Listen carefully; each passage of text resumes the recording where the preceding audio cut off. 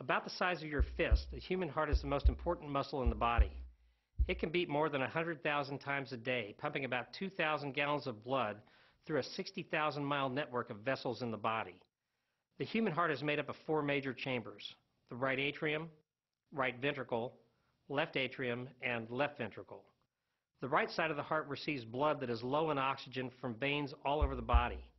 It then pumps the blood through the pulmonary arteries into the lungs where it will become reoxygenated.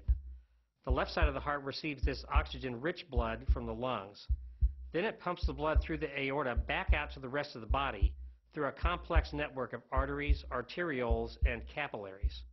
While blood is circulating through the body, it delivers oxygen and nutrients to tissue through the capillaries, and at the same time picks up carbon dioxide and other waste material. The veins return the deoxygenated blood to the right atrium, and the cycle begins again.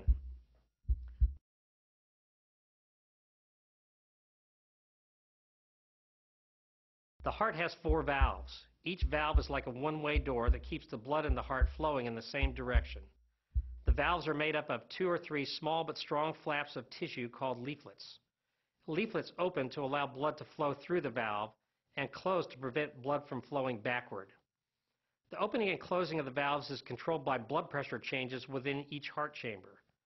The tricuspid valve is positioned in the heart's right side between the right atrium and right ventricle. The pulmonic valve separates the right ventricle from the pulmonary artery. The mitral valve is positioned in the heart's left side between the left atrium and the left ventricle. And the aortic valve separates the left ventricle from the aorta.